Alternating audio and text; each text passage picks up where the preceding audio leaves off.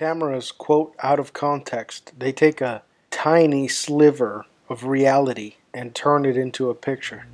When I think about a project, I think about something that we are going to work on, right? We work on projects. I also think about the connotation of labor, right? That same idea that we're going to work towards something cohesive. However, when we talk about photo projects, we have to know what that project generally is about, or an idea that it's about, right before we begin. So if I had a photo project about dogs, I know that I'm going to be photographing dogs. That's going to be my project. And usually when we talk about a photo project, going back to the idea of labor, we think about the idea of deadlines. So we give ourselves kind of arbitrary deadlines as to when this should be completed. A week, a month, a year, 20 pictures, 30 pictures, 100 pictures, a book, a zine, something of that nature. Something where I know that when I have this amount of work in this collection, I will be completed, or it will feel complete, or I will abandon the project at some point because I am done to a certain degree. That's what I think about when I think about photo projects. And I kind of already know the outcome, because if I'm talking about a photo project about dogs, I know that I'm trying to photograph dogs, and it could be dogs jumping, or you've seen that photographer who has the dogs jumping in the pool, grabbing balls of tennis balls out of the pool, or the other photographer that throws snacks at the dog, and they make funny faces, and they sell the prints on Etsy or whatever, make a calendar. Who cares, right? So to a certain degree, they're closed off from experimentation, right? Like if I'm doing a photo project on dogs, chasing a tennis ball underwater, I'm not going to make pictures of dogs chasing cats. I'm also not going to make pictures of cats. I'm going to make pictures of dogs chasing tennis balls. And I'm making an extreme example here, of course, right? Because we could talk about vague terms like street photography, right? We could go out and try to capture some pictures of street, whatever that means. I really don't like that term either, and I'll make another case for that in another video. Street pictures, or whatever that means to you. Projects come from ideas. We're thinking about what we want to see, right? I think so. That's why we're working on the project, because we want to see the ultimate conclusion of that project as a photographer. And to me, that feels very sterile, planned, and bureaucratic. And I don't like working like that. It feels rigid. And I don't think that that's how most good photographers work. And I'll make my case for that. I think that there's an alternate way of presenting this information that I see lacking in a lot of content on YouTube particularly, or even at the universities I've been at. There's always students working on photo projects. Shouldn't be that way.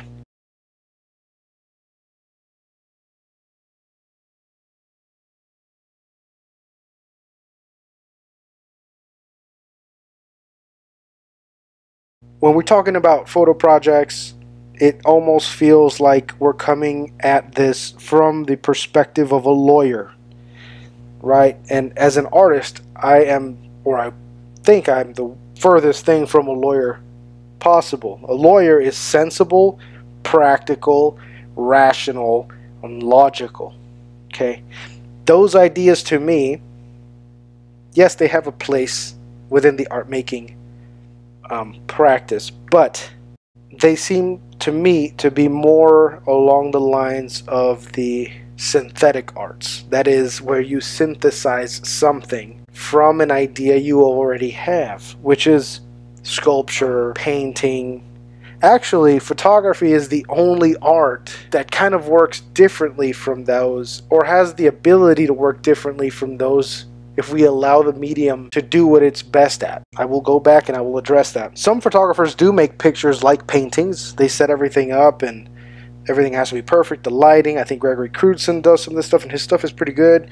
I like it. It's interesting. But he's more of a painter working with the photographic process than what is innate to the abilities of the photographic medium, or that I find more interesting, because it's more of an inner, he's synthesizing everything, he's creating everything, whereas the camera is capable of making interesting pictures without any of that, right? What is the alternative to a project, a photo project?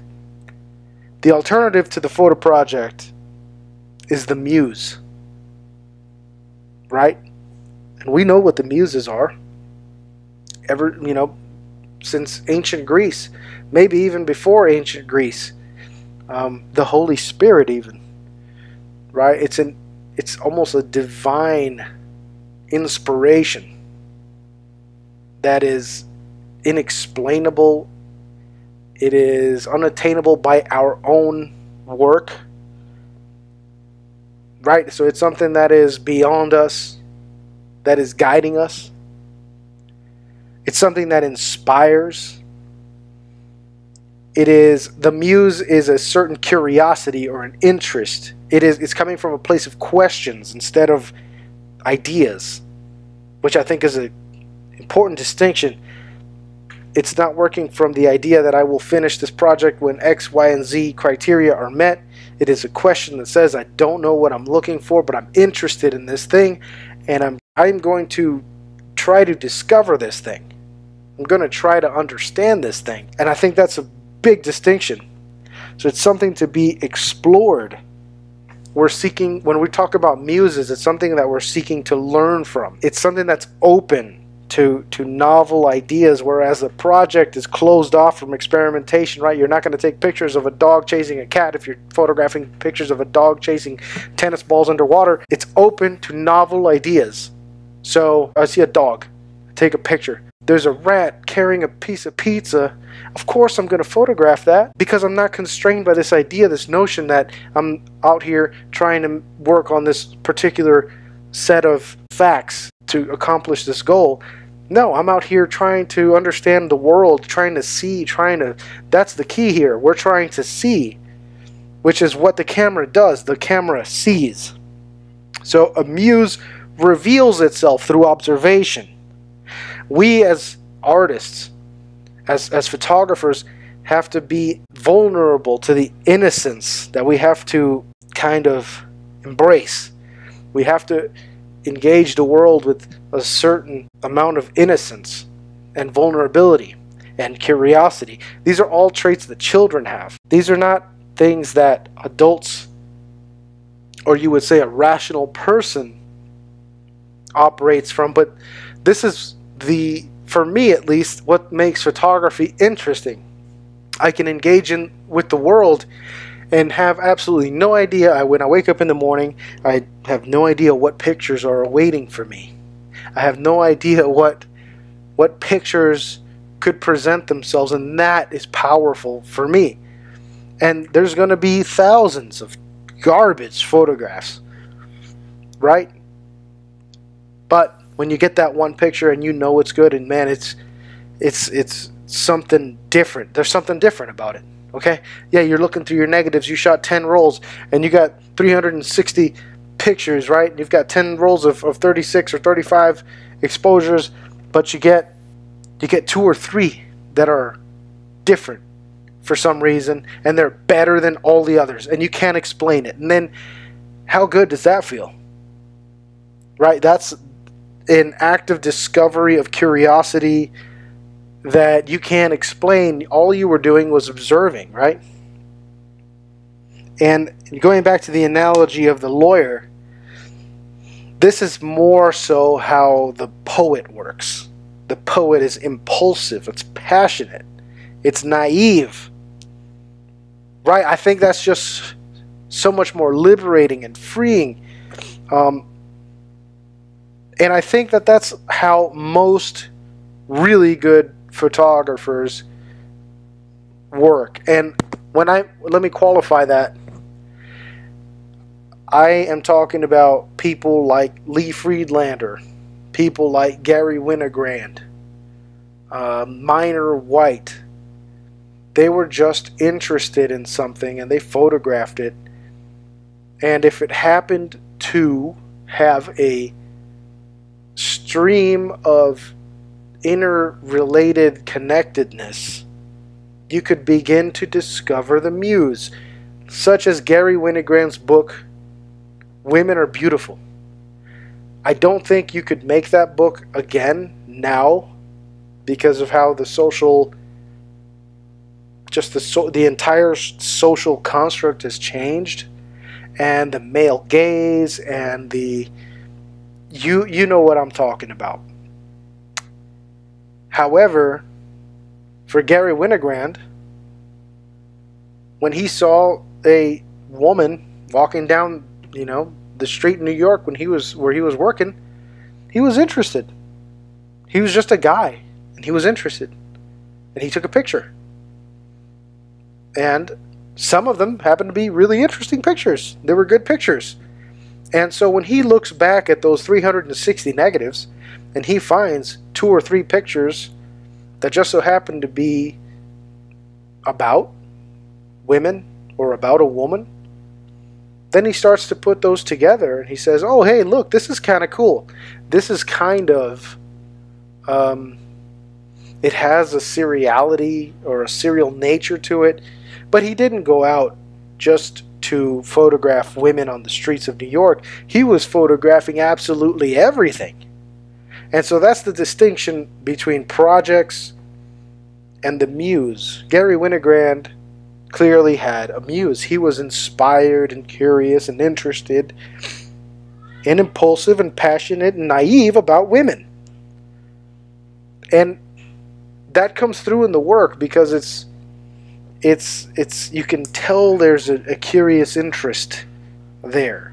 Okay? And it's not always just the male gaze. Let's just address that real quick. It's not always just that. It's that he had a genuine interest in women. And did he like women? Of course he did. Yes, he did. He was interested in them, of course. But this is just an example. This is how I think many photographers work. Like Lee Friedlander, he's always shooting everything. He could make a book about, you could almost name potted plants, flowers. He's got books about that. But he's always just photographing everything, and I think that's I struggle with the word correct, because obviously there's more than one way to skin a cat, but I find it to be the most interesting way to address photography is to photograph everything and then sort it out in post, sort it out when you're looking at your negatives, see what's interesting in your negatives later on. Let me go ahead and close this whole video out. So projects, I'm not a fan of. Let's try to understand what our muses are. And what are my muses?